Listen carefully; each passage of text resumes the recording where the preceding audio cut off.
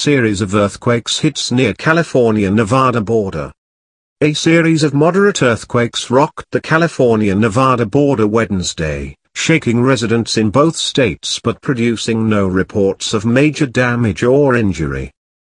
The first temblor, with a magnitude of 5.7, occurred at 12:22 a.m. PST near Hawthorne, Nevada. It was followed by a second 5.7 quake and then more than 100 aftershocks. Light shaking was felt as far away as South Lake Tahoe, Fresno, Visalia, and Merced. The U.S. Geological Survey said most of the responses to its "Did you feel it?" website came from the Central Valley and Sierras. But residents reported they felt the quakes as far west as San Francisco and as far south as Bakersfield.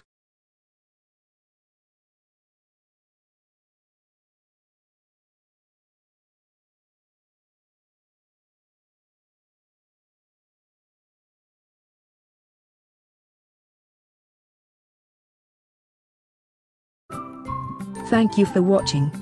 Please subscribe to us on YouTube. If you like, donate to us, visit home on the page PayPal.